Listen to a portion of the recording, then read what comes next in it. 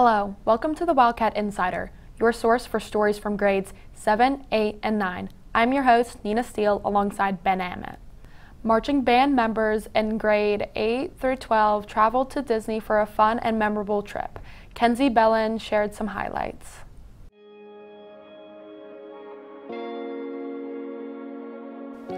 I rode Expedition Everest 10 times and it was insane every single time. At Epcot, I got visited by the paramedics because my blood sugar dropped below 40. Definitely my favorite part of the whole trip was getting to march the band down Main Street, USA. It's a once-in-a-lifetime experience, something that most of these students will never experience again. And it's just cool to think that there were people from all over the world that were watching us. And it was such, on such a grand scale, so many people, watching us perform and getting to experience that with the students is really special. Afterwards, having students come to me and say, oh, Miss Richards, it was so cool. I just started crying in the middle of it. Like that's a really cool experience, and I'm glad that I got to have that opportunity with the students.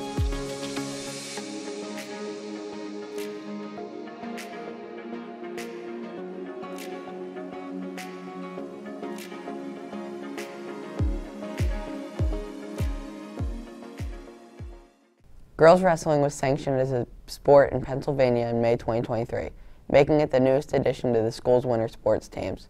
The girls recently wrapped up their inaugural season. Here's Gabby Cunningham with the story.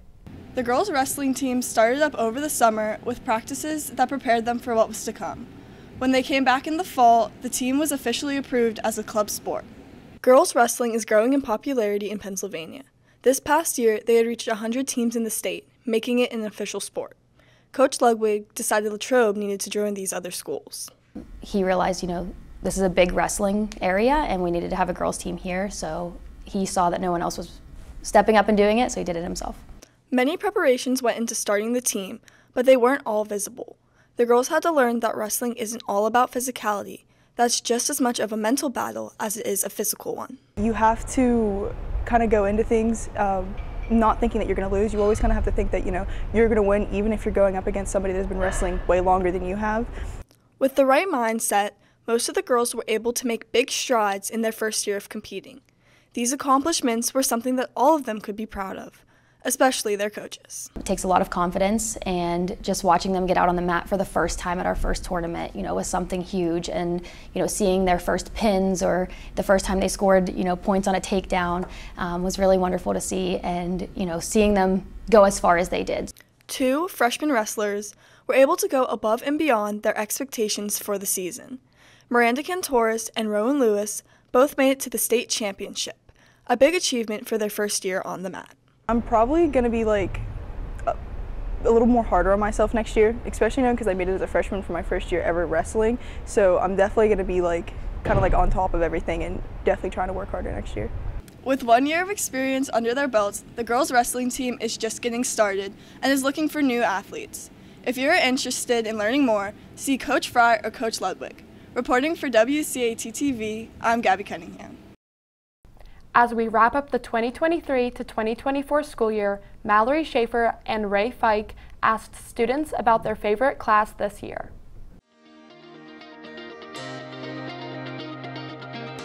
Mrs. Braden, ELA class. Dr. Antolik's Be Your Own Boss.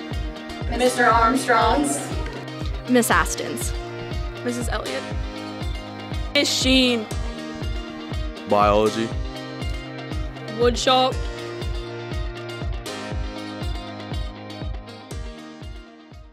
For today's teacher feature, Tyler Webster and Gio Castillo had a chance to talk to Mrs. Schmeling.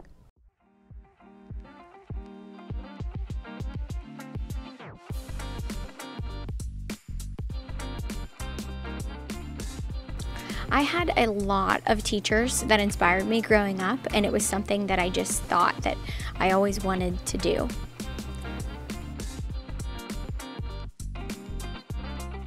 My first grade teacher, Mrs. Fordyce, was my absolute favorite teacher, and she kept in contact with me the whole way through school and was always very encouraging, and she was one of the reasons why I decided to become a teacher.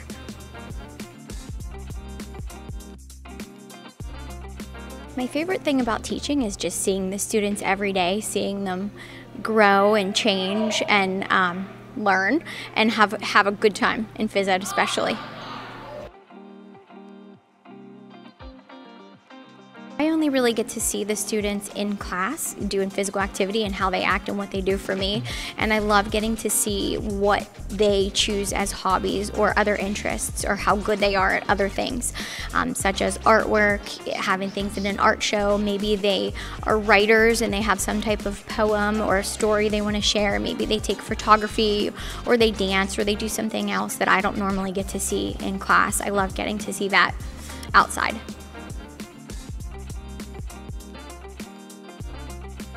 In my free time, I spend mainly all of it with my kids. I have a daughter who's in 5th grade and a son who is 3, so I spend a lot of time with them. I love any type of physical activity. I like working out when it's nice out, anything outside, kayaking, hiking, walking, running, pretty much anything like that. So spending time with my family and physical activity are my main 2 hobbies.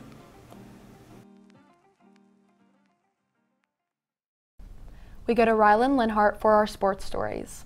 Thanks, Nina. In sports news, Clayton Burkett and Brady Cronewater asked students to share their favorite school sports memories so far this year. When the 7th grade basketball team beat Gateway by 1 point. Wrestling up a weight class and still winning my match. Scoring my first touchdown for the junior high football team. My favorite memory is beating Armstrong in softball. And my favorite memory is beating Derry in volleyball. When we came back from a 7-0 deficit against Penn Trafford Warriors. Watching Brady fall off a chair. Peppering in volleyball. My favorite memory on the school soccer team was beating PT. The Paris Olympics are set to begin on July 26th. Angelo Oliano and Carter Long Angelo have an Olympic-themed trivia game for you.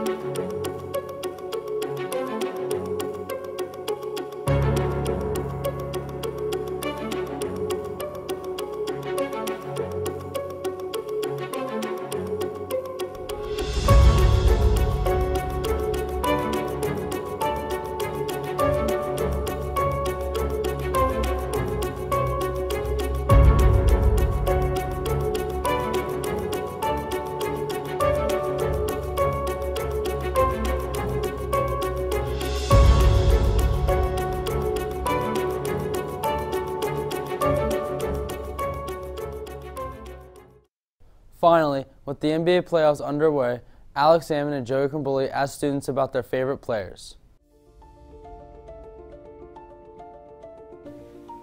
Josh Giddey, John Wall, Wilt Chamberlain, Trae Young, Kobe Bryant, LaMelo Ball. My favorite is Jaren Jackson Jr. Michael Jordan. That's all for our sports coverage. Back to you, Nina.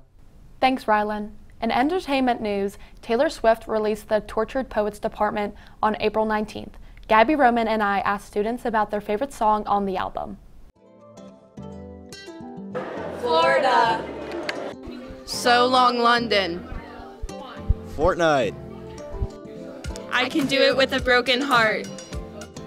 Down Bad.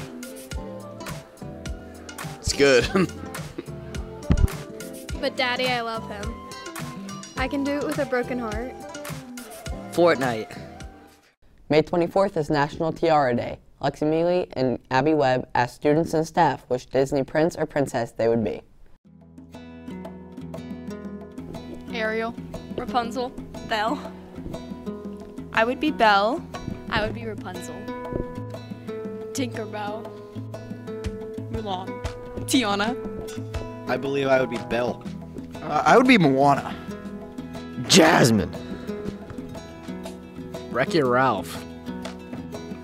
I would want to be Rapunzel because I want her long blonde hair. I would be Cinderella because she lives a true fairy tale and has a beautiful blue dress. As summer vacation approaches, we go to Nolan Dempsey for more on what students have planned during the break. Thanks, Nina. Ty Wisniewski and Ryan Linhart took to the hallways to find out more about students and teachers' favorite places to go on vacation.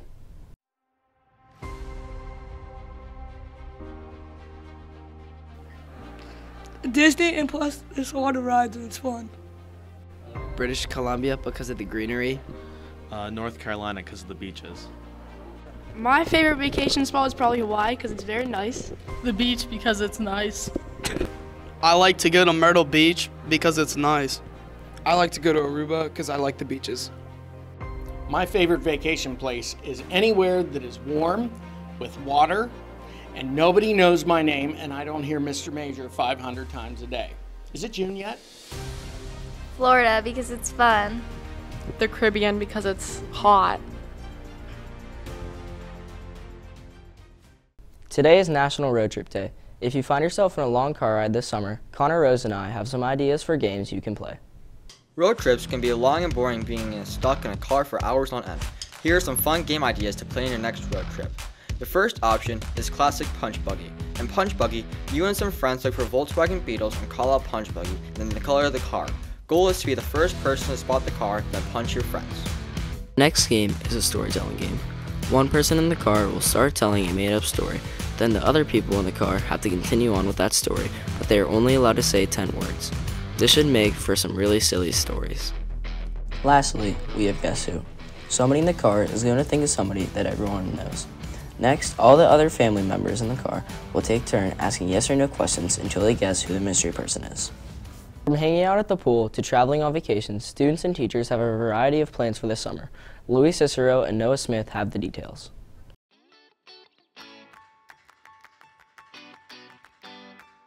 I'm going to England and Greece.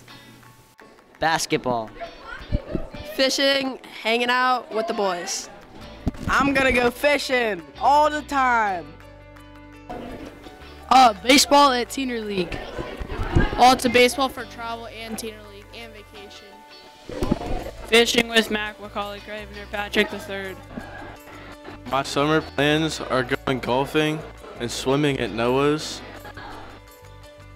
Go to the beach, go camp. Hang out with my friends. Baseball. Baseball, perchance.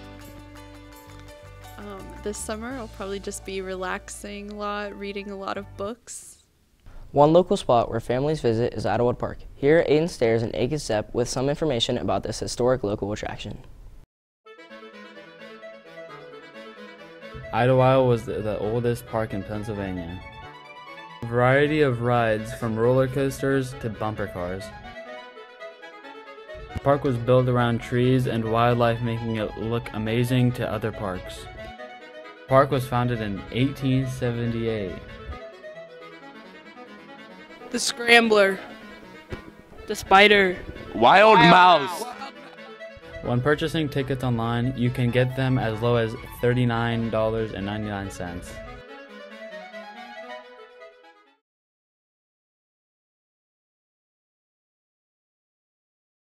We hope everyone has a great summer break. Back to you, Nina. Thanks, Nolan. On Monday, we celebrate Memorial Day. Brock Archer and Rashawn Baker share some interesting facts about the day. The real celebration has been going on since 1867, just 2 years after the end of the Civil War. Memorial Day official symbol, the red poppy, comes from World War I. The weekend occurred in 1971. Memorial Day, originally known as Decoration Day. Flag is raised to half staff from sunrise until noon and then lifted to full staff to signify hope and honor all our country's war and heroes. With the days becoming warmer, it is the perfect time to enjoy a cool treat. Here's Connor Rose with the details. Thanks, Ben. For today's This or That segment, Dylan Fry and Ben Ament asked students and teachers if they prefer popsicles or ice cream.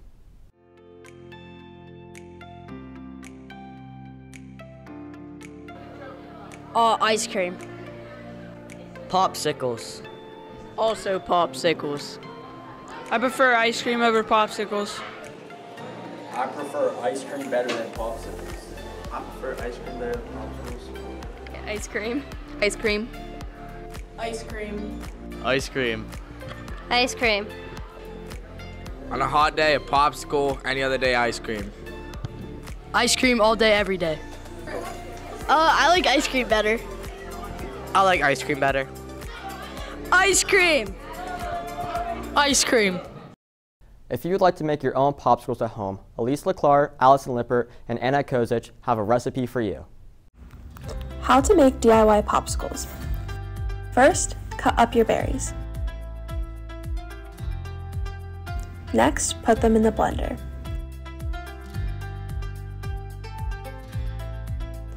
Then, pour some Sprite into the mix.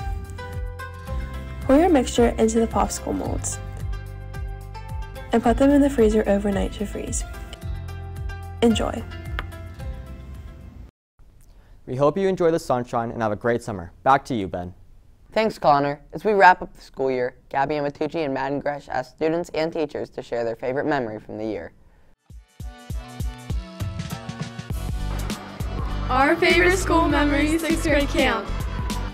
6th grade camp. School softball. Making new friends. My favorite memory is taking the 8th graders to Kennywood at the end of each year. Volleyball season.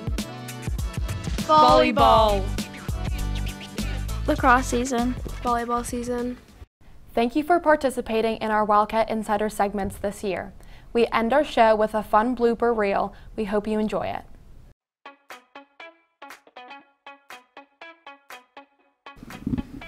Meep. What? Mr. Fenton, because can I redo that? Yeah. That was bussin'.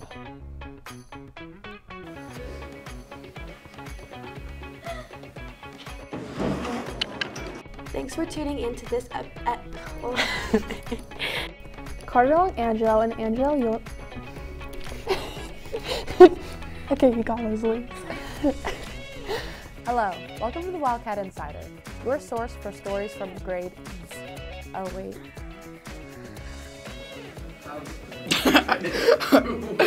The junior high wrestling team had...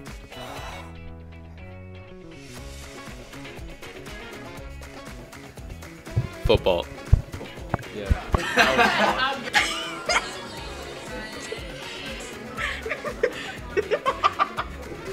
Pittsburgh Pirates. Wait, no. This is my big moment in the spotlight. Can you guys say something? Hurry up. This is my moment. My 5 minutes of fame. Thanks for tuning into this edition of the Wildcat Insider. We hope you have a great summer.